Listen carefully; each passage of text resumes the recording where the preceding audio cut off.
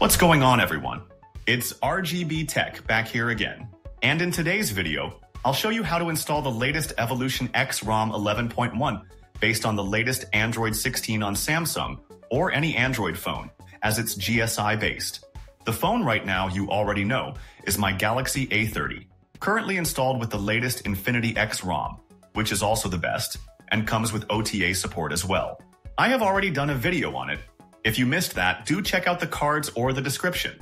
So in this video, I'll show you the direct update method, which won't remove the existing data files and will directly install as a system update as DSU. So as usual, I'll power off this phone. Same as usual, reboot into TWRP recovery.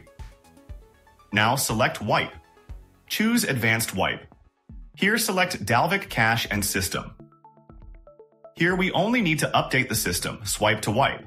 And also one more to mention that the existing system ROM is already running based on the Galaxy S23 FE ROM kernel as a base for the system. The EquinoX R2 kernel build works for most Android 16 ROMs. And here I have already copied the Evolution ROM system image file into this pen drive, which is used to directly flash it as a system update.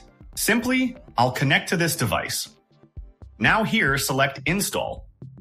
Choose the storage. Here I'll choose USB OTG. If you copied ROM to SD card, then you can choose it. Go to the path where you copied the ROM file. So here, select Install Image, so that things will display over here. And this is Evolution X GSI-based system image, which works on most devices which are compatible for custom ROMs and DSU. So here I'll directly choose and install it as system image.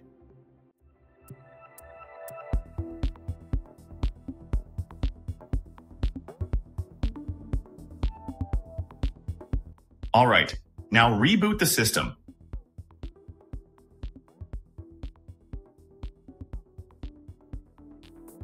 It will take a couple of minutes to boot into system. So I'll fast forward. Here it will directly boot as normal with the existing user data. Alright, and finally there we go. We successfully booted. And here everything feels the same as before. Well, most of all custom ROMs are pretty much the same, but still there might be some performance tweaks. The same quick panel, toggles and everything. And first, let's go to Settings. And About Device section. And it's currently the latest on Android 16 based on Evolution X 11.1 version. Most of the custom ROM features feel the same as we have seen on other ROMs, like from customizations to device tweaks. And if you are using a good Snapdragon device, you might see some good level of performance for gaming or whatsoever.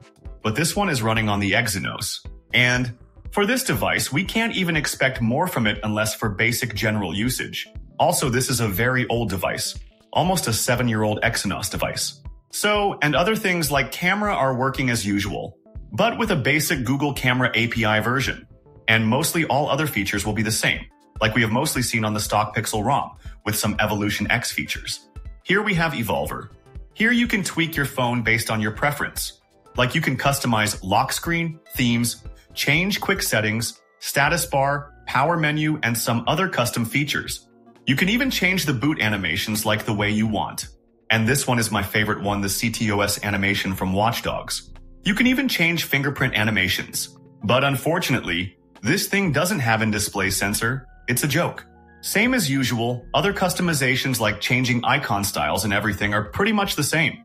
And in miscellaneous features, we have advanced features, like we can spoof the device with various settings.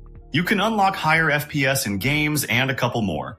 And these are some changes. So that's all for this video, guys.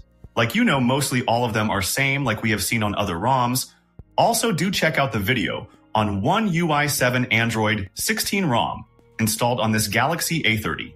If you found this helpful, make sure to hit the like button. Also subscribe to our channel for more.